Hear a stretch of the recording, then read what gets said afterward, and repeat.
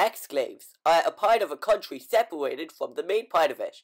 A well-known example is the Kaliningrad exclave, which is separated from the rest of Russia. Enclaves are similar, but are part of a country completely surrounded by another country. Here is one owned by Spain, but surrounded by France.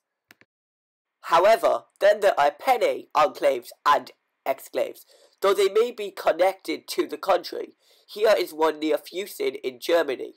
If you are in Austria and want to go there, there is a 5-meter gap, but there is no roads, so if you want to drive there, you must go through Germany.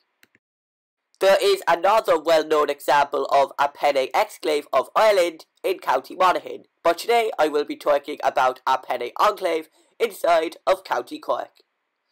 Sheanbeg is a townland in County Waterford. It comprises of a few farm buildings and fields. However, if a person living there wanted to go shopping in nearby Lismore, still in Waterford, they would have to drive through a bit of Cork before going back into Waterford.